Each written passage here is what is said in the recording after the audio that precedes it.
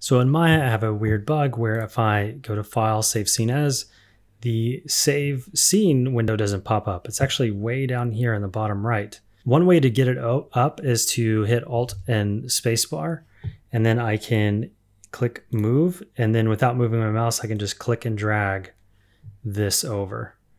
And so that will bring the window back because I couldn't resize it before. So Alt and Spacebar is the kind of trick to get these windows back. Even if I hit Alt and Space when the save window isn't kind of hidden, if I hit close, then this will pop up. So I'll at least get that again.